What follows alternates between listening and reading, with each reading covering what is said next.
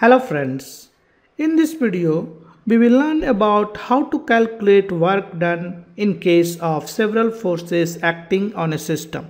So let's say if you have a system on which several forces are acting, it can be friction, normal reaction and applied external force.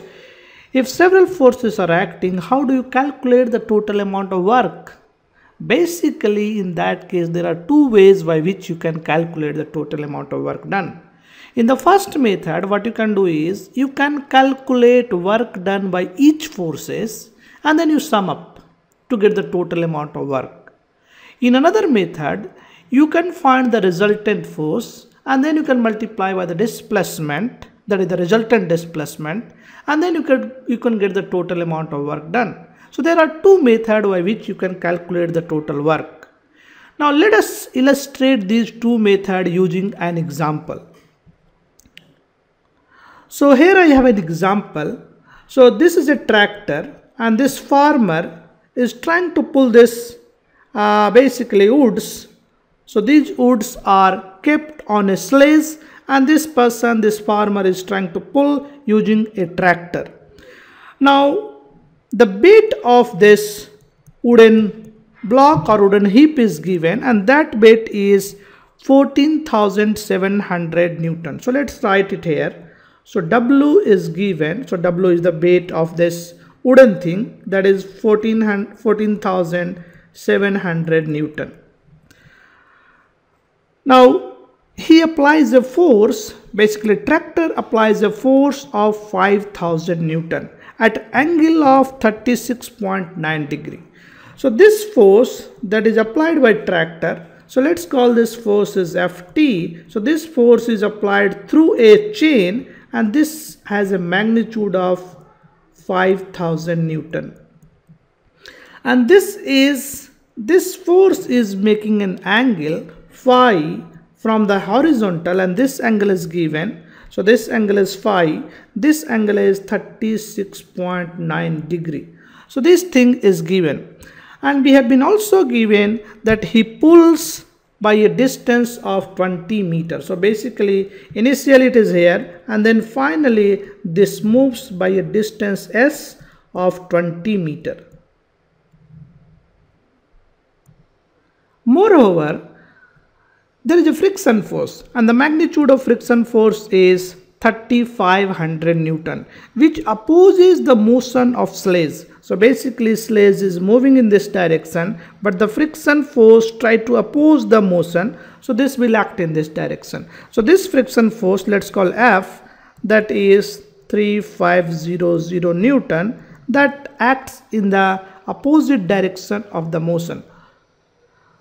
So we have to find the total amount of work done by each force acting on the sledge and the total work done by all the forces. So we have to find basically individual work done by each forces and we have to also calculate the total work done by all the forces. So let us do by first method. So as I said, there are two methods. In the first method, what I can do is we can find force work done by each forces and then we can sum.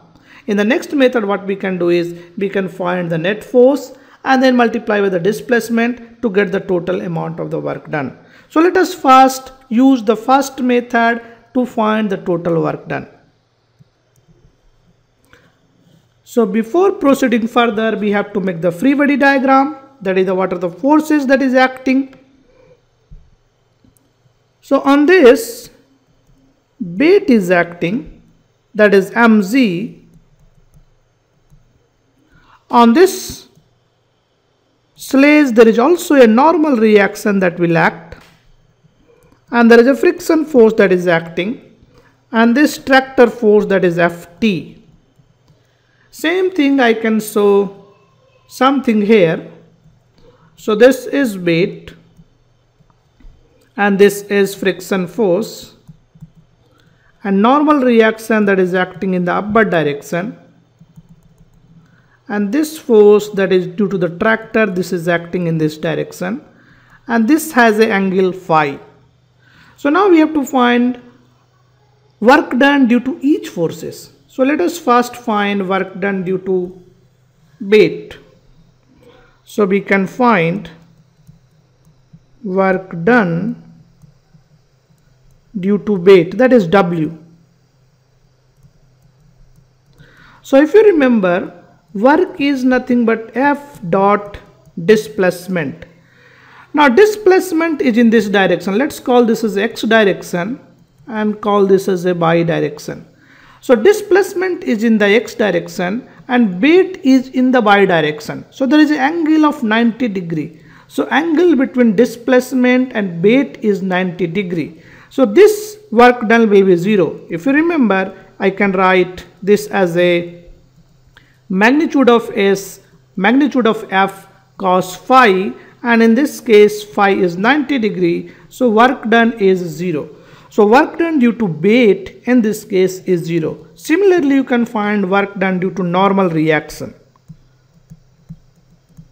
Work done due to normal reaction,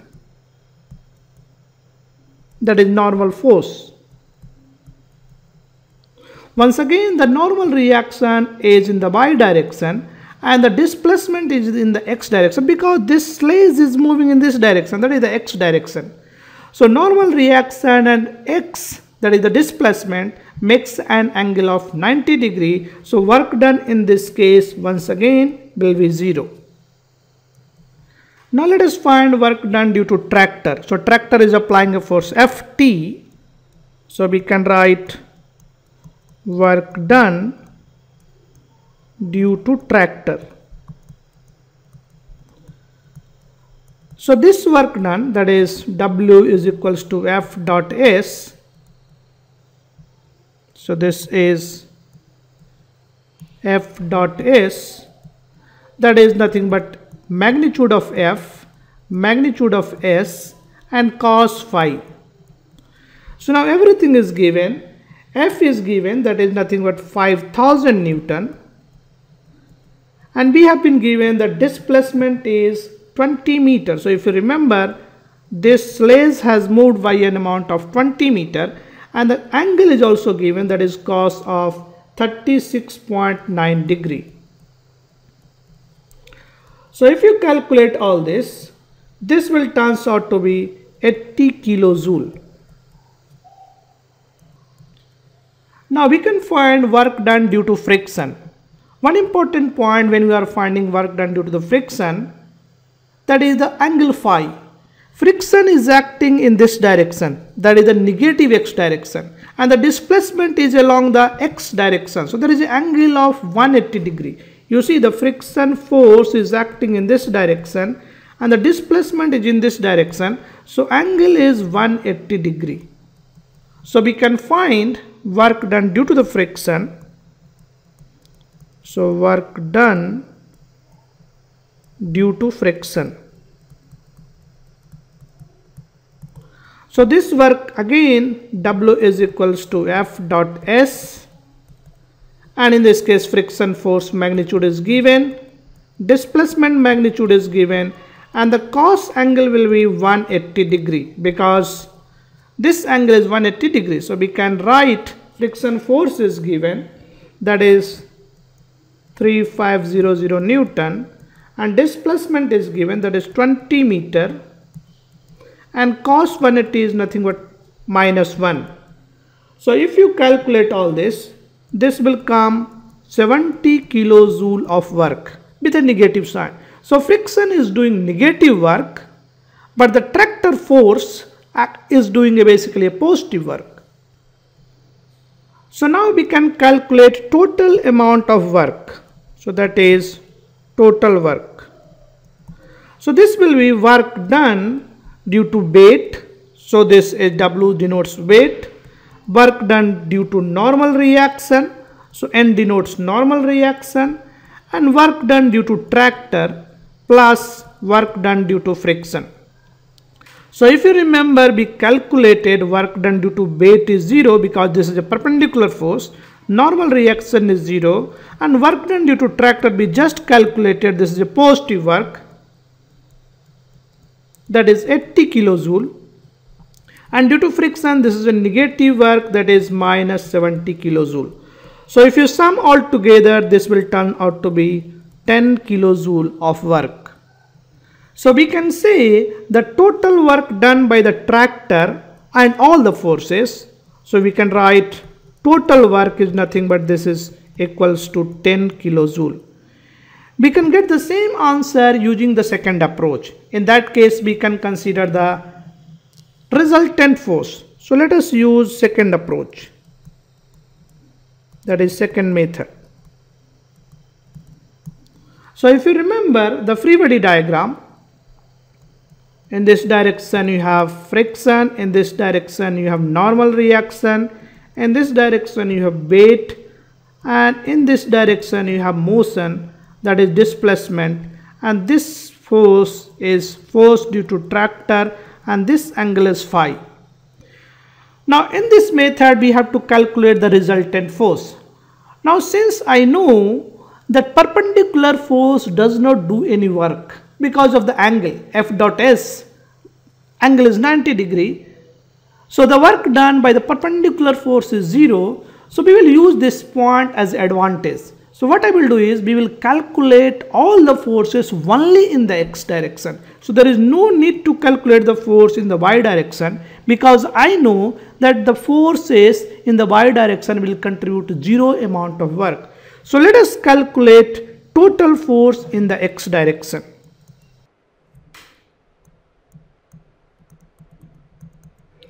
So the tractor is applying a force. So we can take the x component of this force. So this will become Ft cos phi, and this is in the positive direction of x-axis. There is another force in the x direction, that is friction force, but this is in the negative direction, so we have to write minus F. So we can calculate the value. Ft is 5000 Newton, and then we have to multiply cos of 36.9 degree minus friction force, that is 3500 Newton. So if you calculate this, this will come 500 Newton. So this is the total force that is acting in the x direction. So now we can calculate the total work done. So that is total work done. In this case, I have to only consider the x component because I know the work done by the y component is 0. So we have to only consider the x component of resultant forces. So we can write work done is equal to summation of all the forces in vectorial notation, and then we have to take the dot product with displacement. Now since I know summation of all the forces, I have to only consider in the x direction. So same thing I can also write summation of x fx, and then I have to simply multiply the displacement in the x direction. And in this case the displacement is given in the x direction, that is 20 meter. So we can multiply all these forces. So now I know summation of all the forces is 500 Newton in the x direction. So this is 500 Newton, and the displacement is 20 meter. So if you calculate this, this will come 10 kilojoule, and this value is same as the previous value. So using method 1, we also calculated the total amount of work, that is 10 kilojoule. Using method 2, we also calculated the total amount of work done is again 10 kilojoule. So in summary, we can use either of the method. You can either use a resultant force method, or you can calculate work done by individual forces, and then you can sum and you will get the total amount of work done. So it depends upon you, and it also depends upon problem to problem, where you can easily apply which method, and then you can calculate the total amount of work. So hope you like this video, and I will discuss more about the work energy theorem, work energy problems in the next video. Thank you.